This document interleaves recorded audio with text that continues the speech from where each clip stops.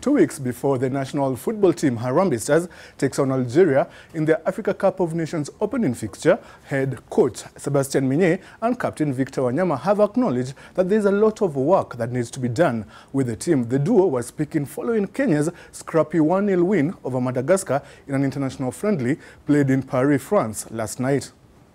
The victory brings some confidence for the team. It's exactly what I want, but we need to, in the first half, show us we need to continue to be humble.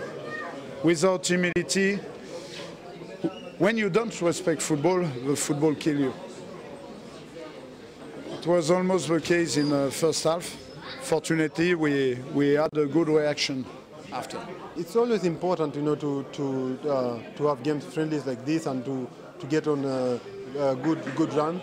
And when you win games like this, it gives you confidence going to the next one with the big confidence, and also is a morale to us players.